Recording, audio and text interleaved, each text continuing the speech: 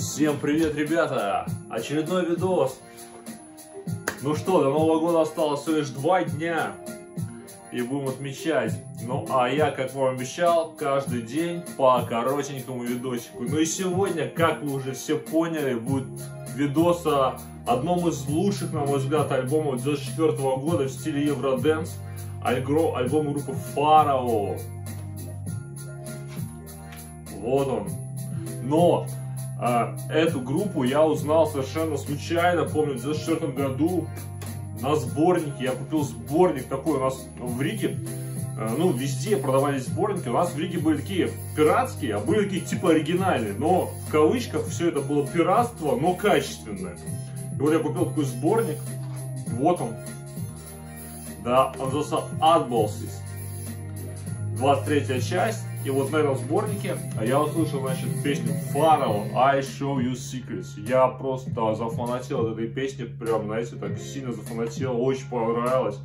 Ну, вообще здесь сборник хороший по тому времени. Вот тут и Pharao, и Magic Affair in the Middle of the Night, To Unlimited, Real Thing, да, Erasure, Run to the Sun, Wet Wet Wet, Loves All Around, 7 Seconds, вспомните, All for One. Ну, хороший сборник 2004 года. У нас, кстати, эти сборники сейчас люди очень хорошо собирают. Там они вот по номерам, что вот 23-й. И вы знаете, я тоже, если какие-то попадаются, я их покупаю, потому что запись достаточно приличная на них была. И люди собирают. Но я больше собираю другую серию, другого сборника. Я вам как-нибудь потом покажу. Кто из Риги, из Латвии, я не помню, ты Advals, и вот то, что я собираю, называется Johnny Super Dance Hits. Вот, да, у меня их достаточно уже так нормально поднабралось. Но они редкие. Если кто-то выставляет и знает цену, то стоят они неплохо. Вот.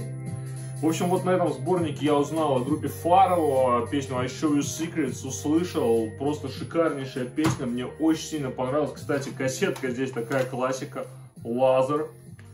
Вот таких бы кассеток пустых достать, вот было бы здорово, прям ностальгия. Обложка у них вот такая классная была, помните? Вот. Ну и что дальше, и что дальше? Я захотел альбом группы Pharao. Я пошел на наш местный рынок, и он там был. Я купил кассету группы Pharao, пиратскую, естественно, но в 2004 году нас научились пиратить. И можно было купить достаточно, вот прям, знаете, с хорошим оформлением кассету и прям в приличном качестве. Вот когда, знаете, писали из диска, видимо, да, и на хорошей кассетной деке. То есть у меня была кассета с очень хорошей записью, к сожалению, она не дожила до 2021 года. Давно она у меня, не знаю, куда ее делал, наверное, переписал. В общем, жалко, но что поделать. Но фирменный диск у меня тоже уже очень давно я его купил. Классный альбом, вообще один из моих любимых альбомов. Я помню, когда я купил эту кассету, я послушал, мне понравились все песни, включая медленные, да, It's Your Way, такая как баллада, ну просто шикарный альбом. Pharao, 94 год. На этом альбоме есть классная рождественская песня Christmas Land. Все, я думаю, знаете, помните эту песню. Ну, я думаю, Pharao слушали все мои зрители, которые есть на этом канале, и даже которые не смотрят без подписки. Подпишитесь, вы тоже все знаете этот альбом. Альбом очень крутой. Вот прям очень классно. У меня на пиратской кассете была не такая обложка. Пираты там замутили другую, но тем не менее классную. Так вот выглядит с обратной стороны диск, трек-лист. Но я думаю, все прекрасно знаете трек-лист группы Pharao.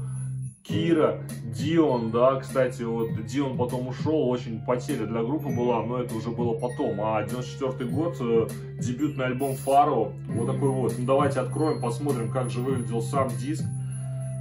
Вообще оформление компакта очень крутое, сам диск выглядел так. И вот смотрите, я достаю диск, и здесь вот такая вот фоточка, да, снизу под диском. И вот эта фотка была у меня оформлением пиратской кассеты. Ну круто. Вот я считаю, что классно сделано было. Пропечатано, там было все, полиграфия такая нормальная. Прям на каком-то хорошем принтере. Да, пираты вот это все делали.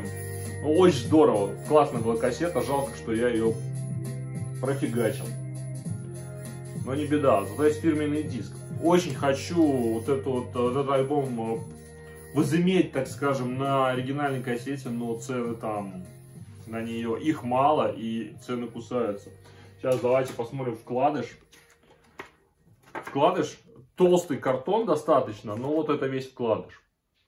Как бы, да. Опять такая же фотка. Кира, Дион.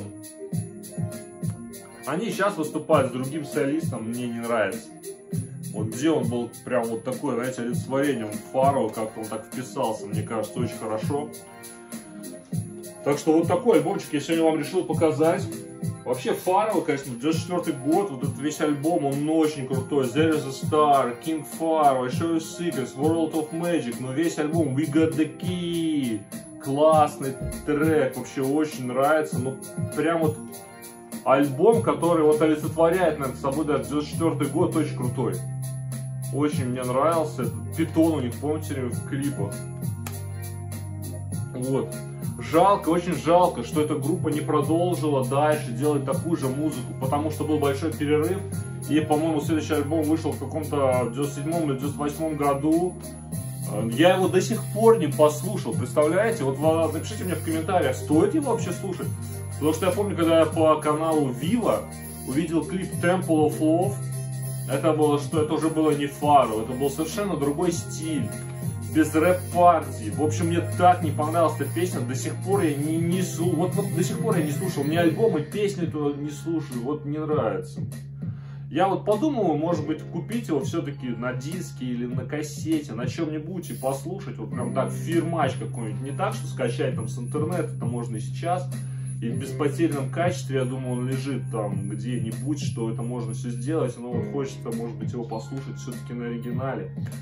Как вам, вот как вы относитесь к группе Pharao? Я думаю, ну всем должно нравиться. Дико классная группа была.